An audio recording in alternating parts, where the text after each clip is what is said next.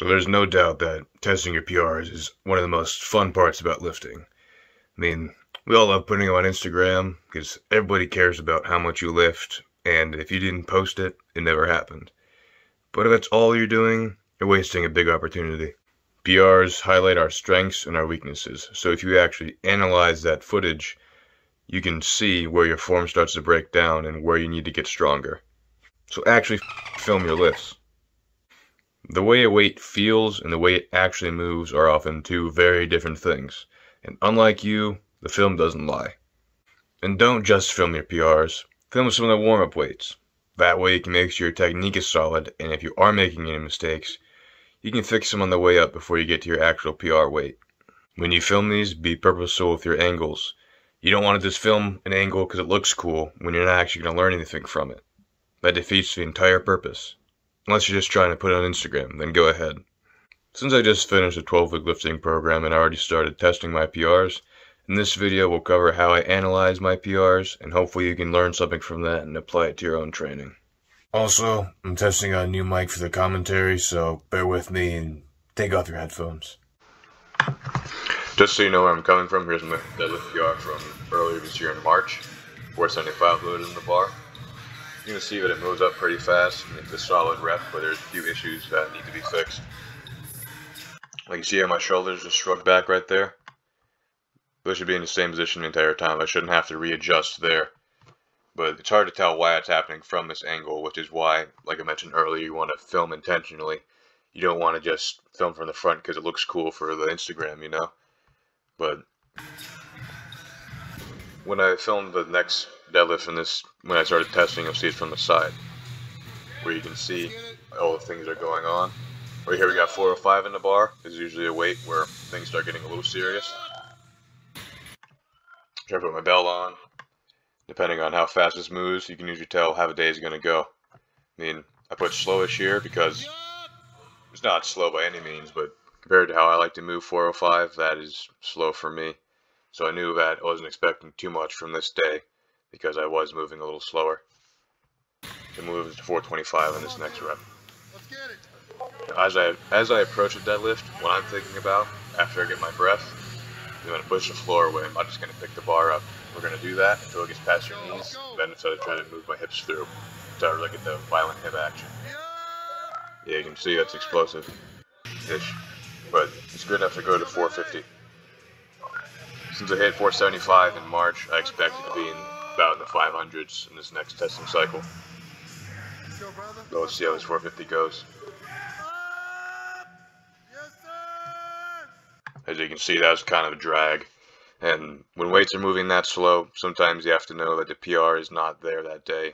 And as sad as that is, like, could I have hit 500 this day? Maybe, but it would have been ugly as hell.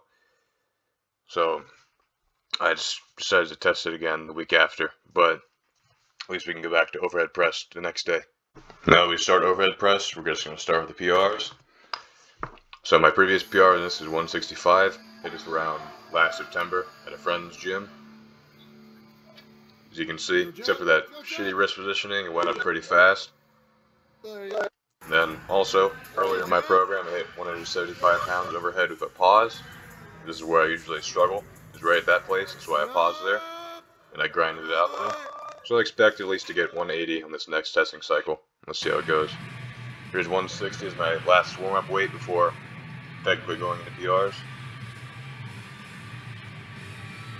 Start pushing away, starting to get the head through. See it locked out pretty easy. I don't think the bar path is as good because it's really out in front of me. As you can see, I have to step forward to catch it. Like right there. That shouldn't be happening. It just goes straight up. But now into 170. Get a big breath. And squeeze the bar as hard as I can. Pushing up. Again, solid. This is technically a 5-pound PR, but I paused 175 a lot faster speed than this. So this day was not going to end pretty well from the start. As you can see from this 175-pound attempt, get right to that sticking point. It doesn't go anywhere. Now, overhead press and deadlift are my two favorite lifts. So when you expect to do great things with both of these and you end up sucking, you gotta ask yourself why. And this isn't about making an excuse, it's about trying to be honest with yourself and really figure out what you did or didn't do. and I realized that I didn't do my deload. And if, for those of you who don't know what a deload is, it's basically a week or two that you take after a program before you test, where you use lighter weights and give your body a chance to recover. Since I was doing a program called Conjugate, where you basically work up to 1 rep max every single day for weeks on end, that takes a toll on your body. And so I tried to skip that because I was impatient, just tried to go test right away. I mean, I think that's all what we like to do. But I want to live for the rest of my life. So in the grand scheme of things, 1 week isn't really going to matter. As much as I'd like to just test right away, I'd rather wait a week and try these again and do actually good than just try them the next day and then get the same shitty result. So I did end up taking a deload. I came back the next week. I paid extra attention to my sleep and my diet. So let's see what the results of that deload really are. Alright, now that we're back from the deload, the next week, once again a 405 in the bar. Let's see how this one moves. Give that big breath and you're ready to go. Even if it's not as fast as I'd like it to be, it's still a pretty solid rep. That's the theme with most of these, as you'll see.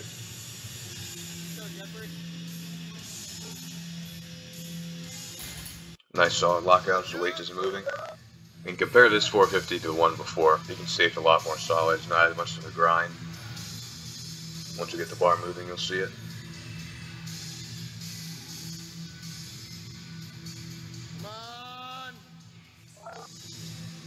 Definitely looked a lot easier. Now we're about to move on to the final weight of the day.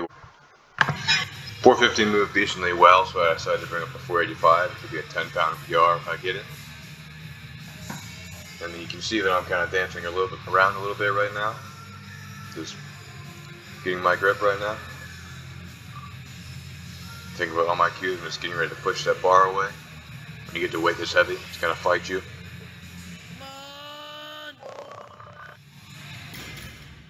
And that guy's happy. A 10-pound PR is still a PR. Might not seem like much after working for 12 weeks, but after a year, if you keep up that rate, that's almost 43 pounds. I mean, you keep doing that year after year, you're going to keep progressing. And as you get stronger, it's harder to put on a lot more rapid gains. Like, you're probably not going to gain 50 pounds on a deadlift in a year once you start deadlifting and it's like 600s or plus. Like, that doesn't happen. You have to be happy with the small results and enjoying the process, because that's going to keep you going.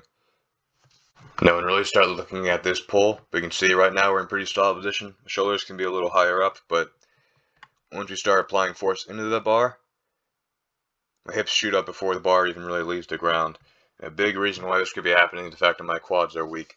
And since if these guys aren't strong enough to push the bar up, they're going to call for friends. They're going to call for all the guys in the back, all the hamstrings and your glutes. So that's why that happens. But when that happens, it shoots your shoulders forward. You can see you start nice, and then got to lean forward so you can put the hips up. That's going to this part for the rest of the pull. As you'll see, I end up having to pull my shoulders back right here because I got in position earlier.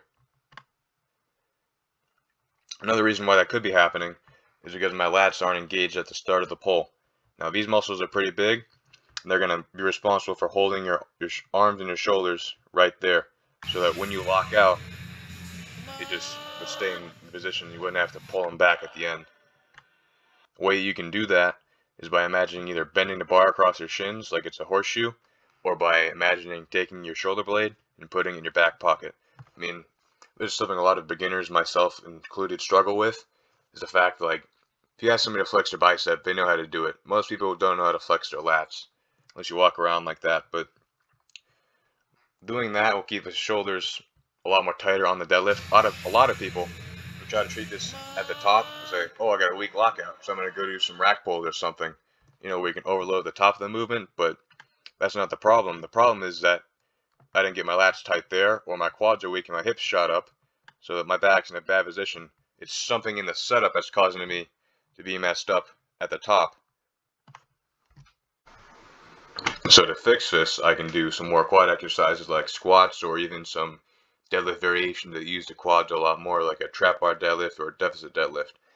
As far as the lats go, obviously like rows, weighted pull-ups, lat pulls, lat pull downs, even rack pulls. But All that stuff's going to help me get to 500 and plus in the future.